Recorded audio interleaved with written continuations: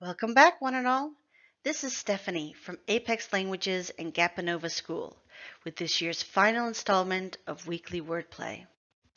These past few months, I hope you've come to appreciate just a little bit more some of the historical impetuses that have helped transform English into the complicated, maddening, yet culturally rich language that it is today.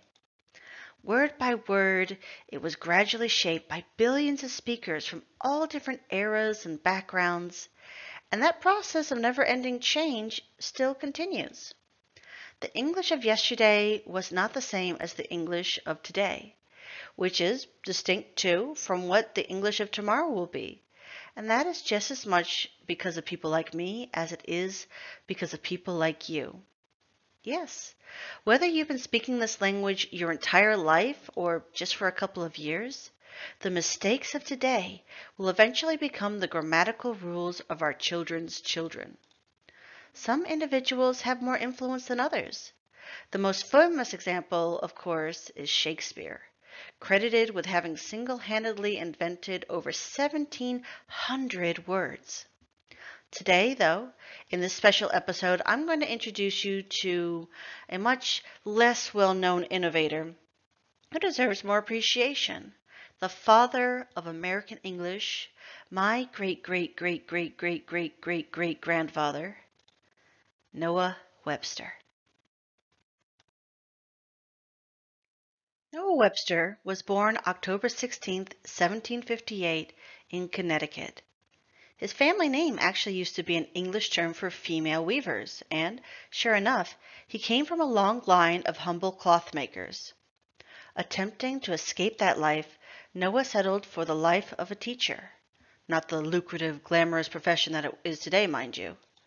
Schools back then were miserable, with as many as 70 children, aged 6 to 16, all crammed together in one room with nothing more than benches, no desks, no heat, poorly trained, poorly paid instructors, and only a few old, outdated British books, the same ones for all levels.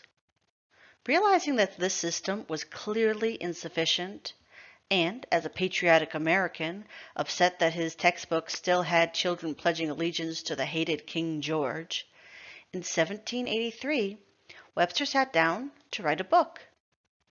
A Grammatical Institute of the English Language, or the Blueback Speller as it became more commonly known, revolutionized education throughout the country. It was the #1 school book used in the United States for 100 years, selling more than 50 million copies and introducing the idea that America deserved its own American English. Pretty soon, Webster was hobnobbing with the likes of Benjamin Franklin, Alexander Hamilton, and George Washington, who even offered him a job tutoring his own children. Webster wasn't done yet, though. In 1801, he began work on his magnus opus, the American Dictionary of the English Language. It took him 27 years to complete, required him to learn 26 languages for research purposes, and in the end contained almost 70,000 words, tens of thousands of which, despite everyday usage among colonists, had never been officially recognized before that. We're not just talking about exotic Native American words like skunk and hickory, although he added those too, but common, everyday words, including advocate, census, nutrient, psychology, electrician, debt, immigrant, slang, and 2021's word of the year, vaccine. It was also the first major dictionary to list the letters I and J and U and V separately. Noah Webster died in 1843, and that very same year the rights of his great work were bought up by two brothers running a printing company, George and Charles Merriam. Merriam-Webster dictionaries continue to be one of the most trusted names in the business today. Amazon.com's #3 top seller among all dictionaries and thesauri. The Oxford English Dictionary came in number 12. Webster's greatest contribution of all, however, had to do not with the book itself, but the spelling reforms it inspired throughout the entire country. You don't need to be an expert to recognize that English spelling can get a little ridiculous at times. Webster was both an expert and a pragmatist. Not only did traditional British standards make writing more challenging for children and adults alike, but based on his extensive etymological research, simplified spelling was also more in line with English's original Anglo-Saxon and Latin roots. In other words, despite all their claims about upholding tradition, the Brits were just complicating things for complication's sake. Or, even worse, they were taking France's side in a matter of English national pride, seeing as it was the French speakers that had mangled everything in the first place. Americans deserved better.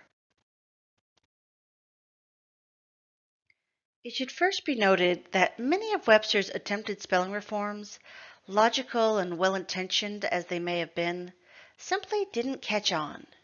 Here are a few early duds.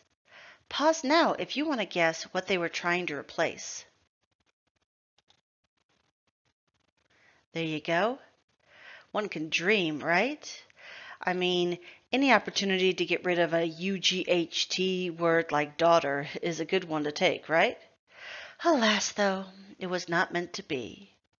However, here is another list of spelling changes that did stick and which still play an important role in distinguishing British from American English today. First, Webster eliminated the silent U from words like color and honor. He also replaced the final C's in defense and license with S's. The RE at the end of center and leader was flipped to become ER. It'd be so much better if they could do the same thing with the LE endings, right? He eliminated the extra L in past tense and present participle forms of verbs like travel and cancel. And he did manage to speak by a few other assorted simplifications, including words like plow, draft, and jail, for which I'm certainly grateful. One change he suggested that even the British learned to love was getting rid of the K at the end of words like public and music. You're welcome.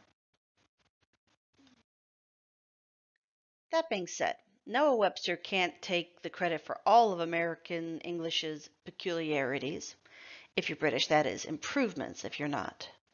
For example, what about alternative past tense forms like learned, learnt, and dreamed, dreamt? Irregular verb forms, although the hated bane of anyone who's ever tried to study English, are a fascinating window into language change in action. A number of verbs, such as fit, fitted, lit, lighted, and dove, dived, really do have more than one acceptable form because they're actively undergoing the process of standardization. Within a few generations, they should be completely regular. There is another collection of verbs, usually ending with the letter T, which is already completely standardized in the United States, but which is still being held hostage in conservative Old England. Last but not least, another big difference all learners should be aware of is that between super useful ISE and IZE verb suffixes, meaning to make or do something, as in those found at the end of criticize and nationalize.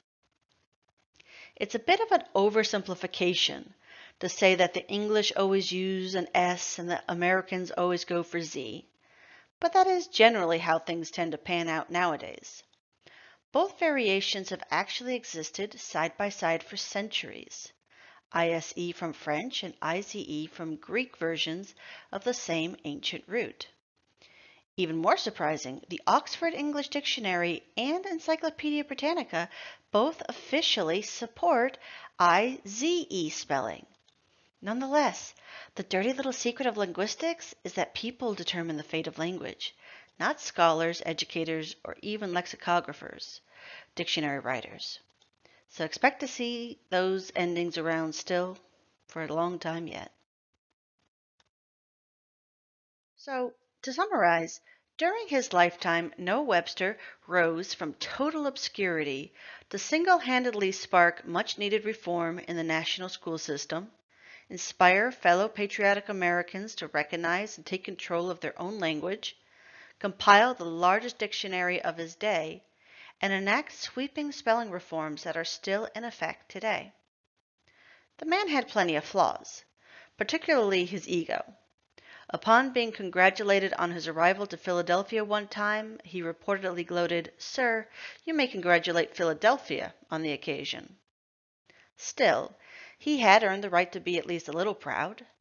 You also cannot begrudge him the fact that, immersed among all those words, he only ever claimed to have coined one: demoralize.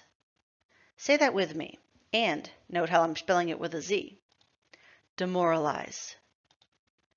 Doubtlessly inspired by French, this word, as intended by Webster, meant to corrupt or destroy one's morals, your belief in what's right or wrong. I have here his original sample sentence. All wars have, if I may use a new but emphatic word, a demoralizing tendency. Nowadays, however, we're more likely to use the term in the sense of weakening morale instead of moral, as in discouraging or depressing someone, taking away their spirit. That sense would also fit with Webster's, but I've included an additional sample sentence of my own. The students were demoralized after realizing this would be their last class. Finally, I leave you with one last idiom as well, fit for any bibliophile. To take a leaf out of someone's book means to act or behave like someone else. We're not talking about tree leaves here. That's what leads to confusion with this idiom. Leaf, though, is another word for page or sheet of paper. Why can't you take a leaf out of your brother's book and start acting more responsible, like him? Another related expression, if not an idiom, is never judge a book by its cover, which means not to judge things or people just by appearances alone before you get a chance to know them. I hope that you learned more than you thought you would today about the differences between British and American English, but also about the power that each and every one of us has. Maybe we won't all change the world, but what we do and say does make a difference every day. That's just as true for language as it is for anything else. To practice, I'd like you to write me, using sensible American spelling ideally, an answer to this following question. What do you do to keep from getting demoralized during difficult times? If you all share some answers in the comments below, then maybe we can take a leaf out of each other's books and use those tips to stay upbeat and positive during dark days. I wish you a very Merry Christmas, if you celebrate it, and the happiest of New Year's.